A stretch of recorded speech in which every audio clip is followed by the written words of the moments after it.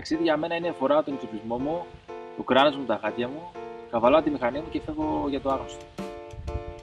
Το ταξίδι ξεκινάει από τη στιγμή που θα τον ειδευτείς, με την προετοιμασία.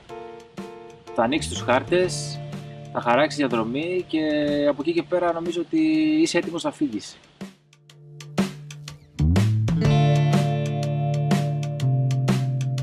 Και για να ξεκινήσω τα ταξίδια μου ήταν το πάθος μου για τις μηχανές, το οποίο δημιουργήθηκε το 2012 όταν απέκτησα την πρώτη μου μηχανή και από εκεί και πέρα σε συνδυασμό με την φωτογραφία, την αγάπη μου για τη φωτογραφία, μου δημιουργήθηκε μια ανάγκη να αποτυπώσω με τη δική μου ματιά στο φακό τα ταξίδια μου.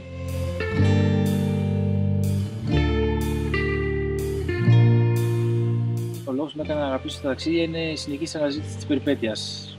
Με το που τελειώνει ένα ταξίδι, αναζητώ τον επόμενο μου προορισμό.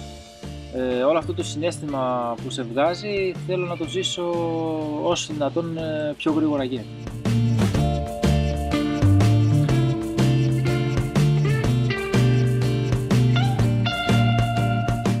Καταρχήν έχω δοκιμάσει και τα δύο.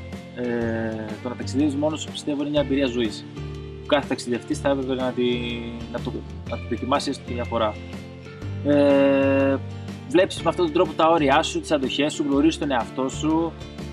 Παρ' όλα αυτά όμως προτιμώ να ταξιδεύω με παρέα, διότι το να μοιράζεσαι τα συναισθήματα, τις εμπειρίες, τις εικόνες είναι ένα πράγμα που εμένα με γεμίζει και με κάνει να θέλω να συνεχίσω να ταξιδεύω.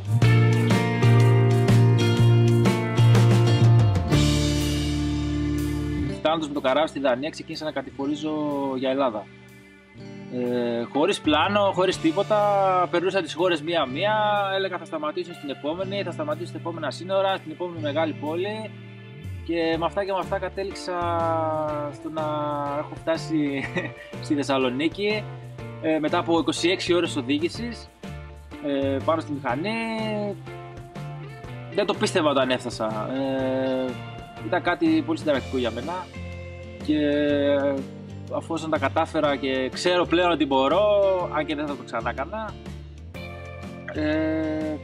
είναι σίγουρα μια μεγάλη έντονη στιγμή για μένα.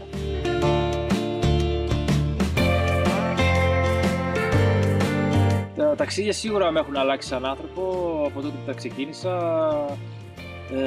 Δεν είμαι ο ίδιος, αυτό είναι το μόνο σίγουρο. Και συνεχώς διαμορφώνω το χαρακτήρα μου. Δεν έχω πλέον το φόβο του άγνωστου, το που θα πάω, το τι θα κάνω. Όλο αυτό το πράγμα με εγωιτεύει πλέον.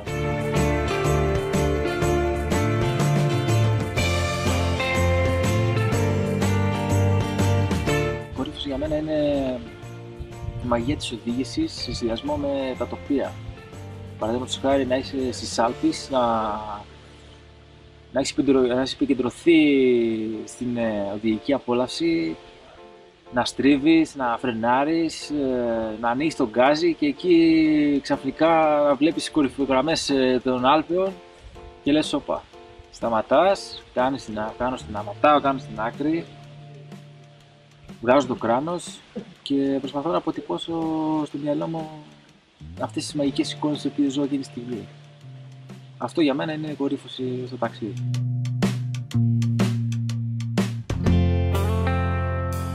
Όχι, δεν μπορώ να φανταστώ τον εαυτό μου να μην κάνει ταξίδια, γιατί πλέον μου έχει γίνει τρόπος ζωής και όσο μπορώ και καβαλάω τη μηχανή μου θα συνεχίσω να ταξιδεύω.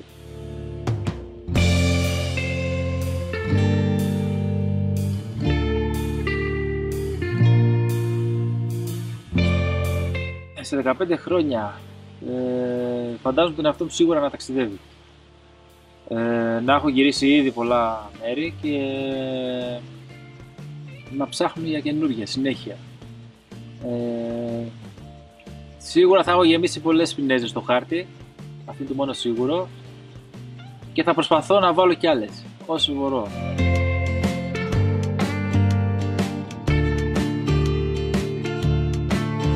Χρησιμοποίησα το LiveTrips για πρώτη φορά στο ταξίδι μου στη Ισλανδία. Μέσω της εφαρμογής του κινητού μπορούσα και ανέβαζα φωτογραφίες, κείμενο, ώστε οι δικοί μου άνθρωποι, φίλοι, γνωστοί και άγνωστοι να βλέπουν το τι κάνω στο ταξίδι.